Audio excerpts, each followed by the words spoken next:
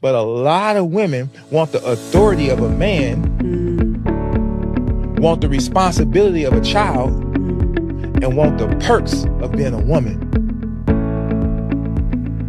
Yeah. How asinine is that? Right.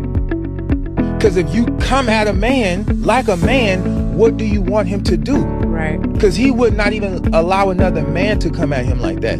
And nine times out of 10, men don't come at other men like that because it would get violent. Right. But women, when you step into your masculine energy, what do you expect that man to do? Get into his feminine energy? Yeah. You want him, when have you ever had an argument or a spat or a situation with a man and he's like, okay, after you became aggressive with him? It almost never works like that. Your power is in your divine femininity. I'm noticing that. You're able to neutralize him. That is something we can't bypass. Ladies, when you come at us with your divine femininity, we become docile. Yeah. We become very pliable.